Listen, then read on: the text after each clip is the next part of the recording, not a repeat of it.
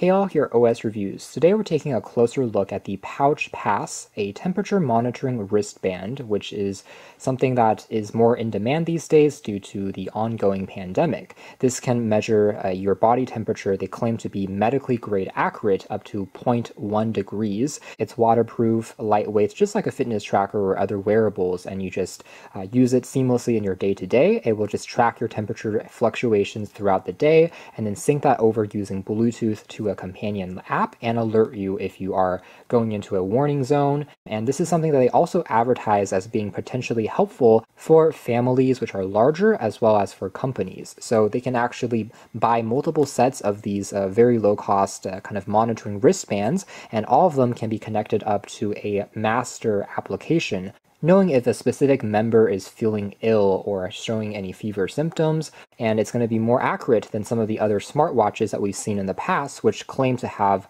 body temperature measurement, but that's basically only measuring your skin temperature, and those tended to be pretty wild in terms of fluctuations depending on what environment or room you were in, versus this, which claims to be about accuracy as the first criteria, but it is a very simple product. I mean, it doesn't have any other functions. Like, it doesn't track steps, it doesn't have a display, it doesn't show you notifications. And so it does occupy, a space on your wrist. If you are an existing owner of another smartwatch or wearable, that's something to consider and keep in mind. Although you can also wear this on your other wrist if you want to, along with an online dashboard that you can monitor anywhere from any device to see the temperature of yourself and other people.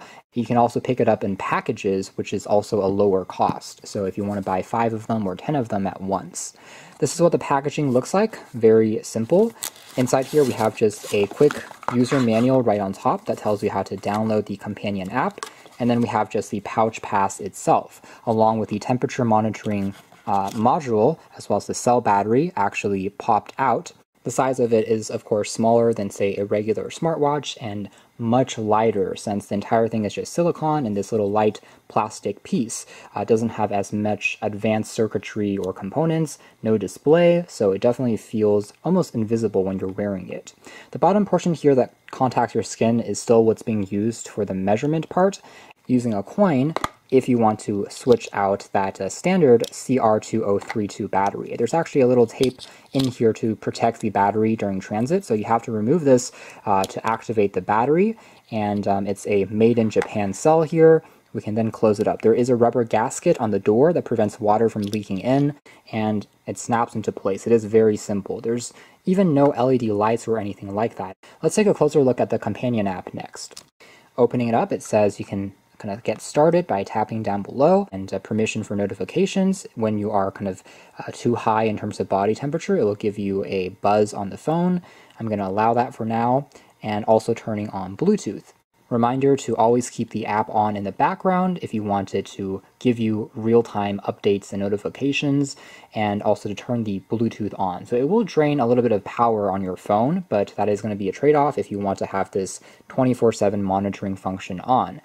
To reduce false readings, don't try and do too much kind of showering or exercise that will result in the temperature being abnormal. You can also fill in info like an emergency contact, so that if it reaches a threshold, it will also send that person an alert or notification, but it's found this pretty easily.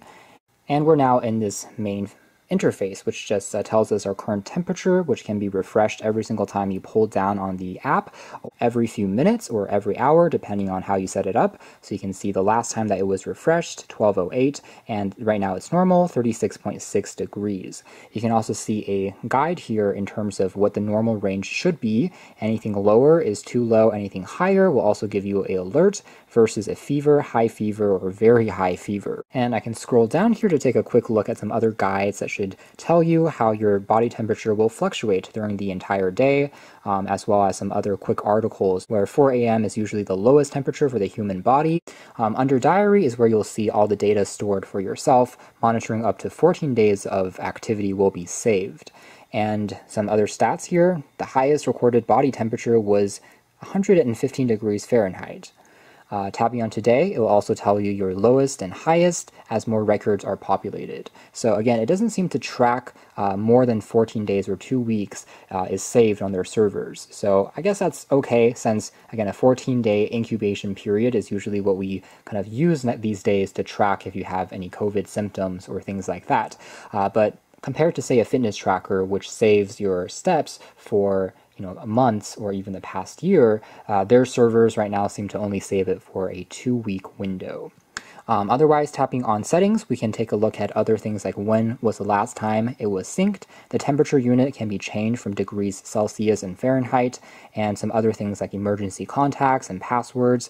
Privacy can also be adjusted. So very simple and straightforward. It's not too much going on, but it does work pretty well as long as you have, again, Bluetooth connected within range to this device. And you can also log into your account on any device, by the way. So you don't have to be connected to this. You can download the app on a separate phone. You can log in onto their website, and using the same username and password that you set up, you're able to then track how people are doing remotely.